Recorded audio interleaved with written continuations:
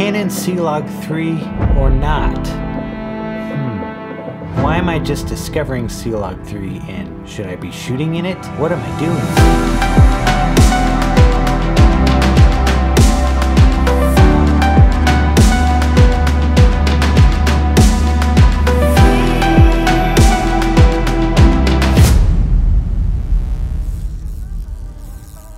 Welcome back to the YouTube channel, friends. My name is Brian with Mood Sound Design, and today we're going to be comparing Canon's Cinemalog 3 footage with Canon's standard video format H.264, and this is going to be using my Canon R5. Now, if you have a moment, go ahead and hit that subscribe button for me, as well as the notification bell so you know when we upload.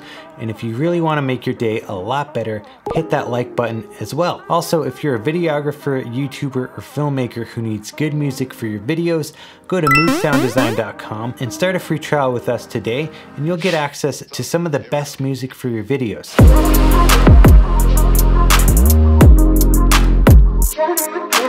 So the other day, I got a comment on one of my videos that said, "Love this. Do you shoot with any cinema profiles on the R5?" And I had to think about that for a sec, and after a quick Google search, I realized I could go into the menu settings on my Canon R5 and turn on C-Log3 and shoot in that video format. I've had the Canon R5 for like 6 months now, and the reason why I didn't even think to shoot in C-Log is because I've been using the Canon 1DX and the 5D Mark IV, both of which don't have the latest firmware updates. There's no way for me to go into settings and turn on C-Log3. I've been aware that, you know, Canon cinema cameras have that log capability, but I just never really put it together that my Canon R5 has it. So I thought, you know what, I'm gonna make a video that compares the standard format I've been shooting in, this H.264, with the C-Log3 footage and see what I like better. So before we get into comparing this footage, let's quickly cover the basics in case you don't know what it means to shoot in log. And I'll keep it really simple for you. If you wanna do a deep dive on the internet, go for it. You can get really technical with a lot of stuff,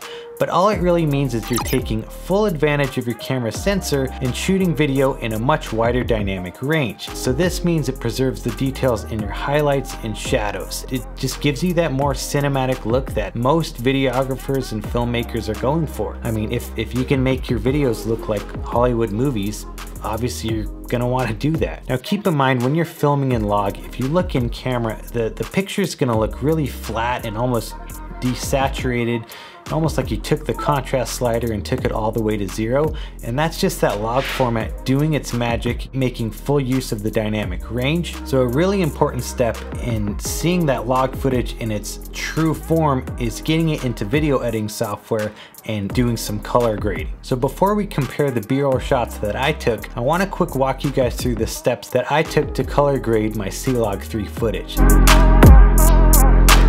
So obviously first you're going to want to import your footage into Adobe Premiere or whatever video editing software you're using. Once your footage is in Premiere, the very first step you're going to want to do is convert your log footage over to the Rec. 709 color space. And you can do this by using an input LUT. Now, this Rec. 709 color space is really gonna bring that log footage back to life, and it creates a fantastic starting point to then get creative in color grading your film. There's lots of different Rec. 709 LUTs out there, and they're all usually tailored to specific log formats. So if you're shooting in Sony Log or RE Cinema, there's probably gonna be different Rec. 709 LUTs out there that convert those specific log styles. So I was actually able to find a free Rec. 709 LUT specifically for the C-Log3. If you check the link in this description, I'm gonna give you guys that as well. But this is a really important first step in just bringing your log footage back to life, and it just almost immediately gets exciting. So to add this Rec. 709 LUT in Premiere, you simply wanna go to the Basic Corrections tab and go to Input LUT, add this LUT in, and if you take a look at some of these clips that I've shot in the C-Log3, you'll notice that just by adding this LUT, immediately the footage looks so much better, so much more natural, like you would expect it to look. Again, there's lots of different Rec. 709 LUTs that you can even purchase that all do a little bit different conversion in terms of the colors. I found this one that I feel like works quite well for a lot of the different shots that I got here. So if you are shooting in C-Log3, definitely check the link in that description and get that LUT. Now keep in mind, you don't have to convert your log footage to Rec. 709, but you're gonna find yourself really cranking those sliders and turning up the contrast quite a bit just to get the results that you're looking for, and you're probably gonna end up pretty frustrated. I would recommend using this input LUT first, and then you're gonna save all that slider wiggle room for the creative end of it, which we're getting to in just a sec. So we've got our log footage converted over to Rec. 709. Next, I went to the creative tab in Lumetri and added a mood cinematic LUT, which is one that I've personally created. And this starts getting those colors a little bit more on the film aesthetic looking side of things, and really more of an aesthetic that I just like and find pleasing to the eye. So when I added this mood cinematic LUT, I took it down to about 65%. I felt like 100% of that LUT was a bit too much, so I dialed it back just a little bit. And from here, you can already see this log footage really coming to life and looking a lot more cinematic. If you are interested in the mood cinematic LUT, you can actually get it for free along with 3 other LUTs, as well as 5 Lightroom presets that I've created. All you have to do is start a 14-day free trial with Mood Sound Design, and we'll send you those free LUTs as well as 5 presets. Even if you cancel with us before your trial's ended, you can keep those 4 LUTs and presets. They're yours. So after the mood cinematic LUT is applied, from here it's just about having fun with the sliders. So I'll go to the basic corrections tab, go to the curves tab, and mess with all of these until I really get the footage exactly how I want it to look. So I've done that with all my log footage. This is where I was really able to fine tune the colors, make sure I've brought out the details as much as possible in the highlights as well as the shadows. And this is, for me, honestly, the fun part.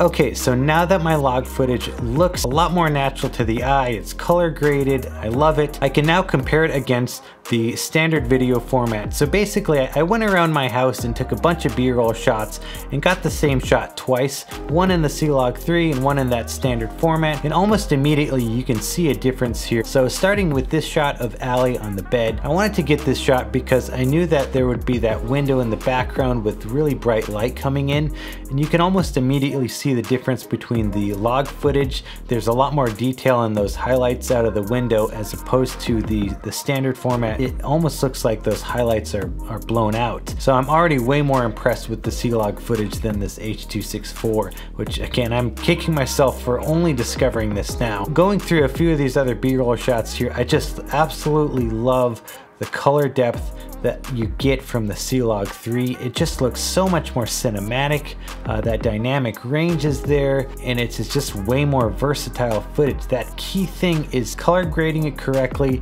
so you're not like, dude, why is my contrast at 100 and the log footage still looks horrible? Going through all these B-roll shots here, you can really see quite a difference in the H.264. The H.264 still looks good.